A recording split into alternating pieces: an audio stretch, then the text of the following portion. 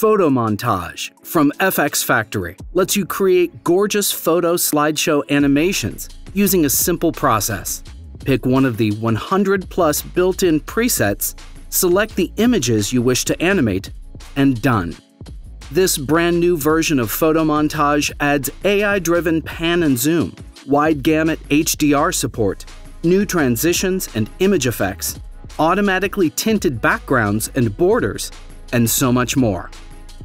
This version improves on virtually every aspect of its predecessor and finally lets you mix multiple transition styles in a single sequence.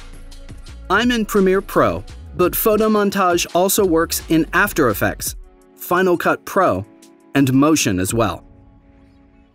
You can find it in the Effects browser under Photo Montage 3. It's a generator, so you'll need to apply it to a video clip.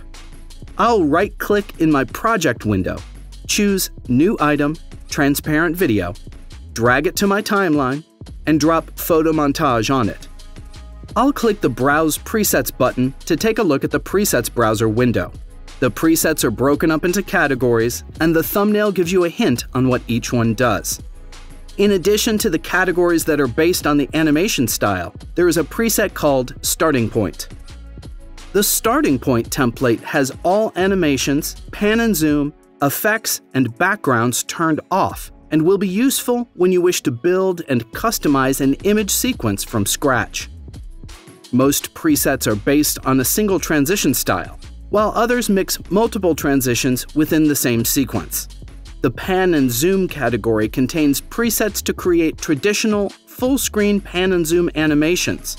It takes a single step. Select the images you want to animate.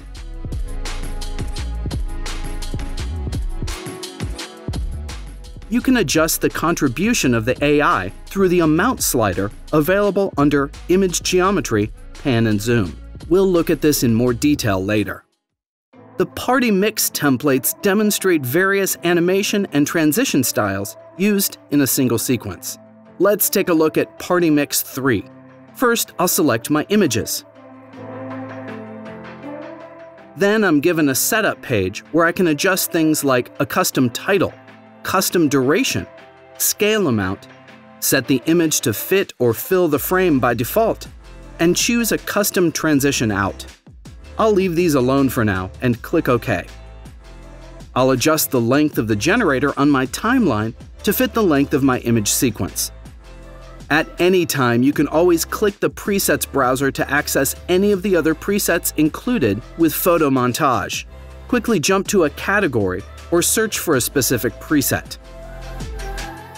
Notice how the background color in our preview adapts to the overall tint of each image, giving it a more natural look. This is one of the new features available with Photo Montage 3, and it's controlled by a single slider. A similar feature called Adaptive Brightness is available under Border and Vignette to add borders that fit naturally with the content of each photo. I can adjust other properties of the image border under the same section, such as aging, smoothness, or add a vignette effect. Border opacity and blend modes can help you create wild new looks, especially when coupled with the border fade feature, new with Photo Montage 3. Each image is displayed on screen by the number of seconds you specify in the inspector. If you need to customize this value for a specific image, you can do so through the Image Selection window. The Geometry section allows me to select both fixed geometry, that is, a set of transformations that are applied equally to all images, as well as randomized geometry.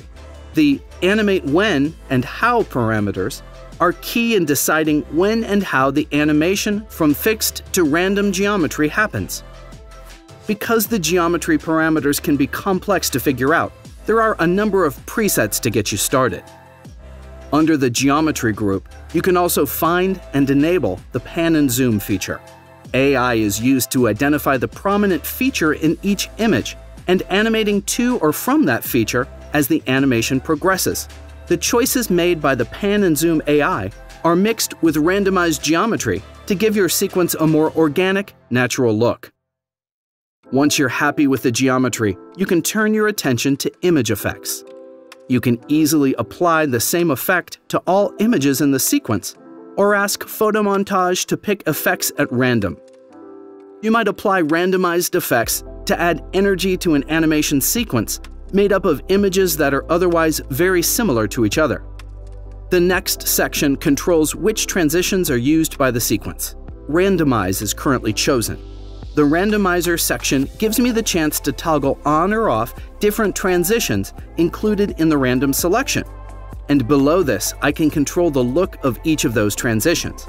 If I were to choose a different category of transitions, I'd just get the parameters for that style.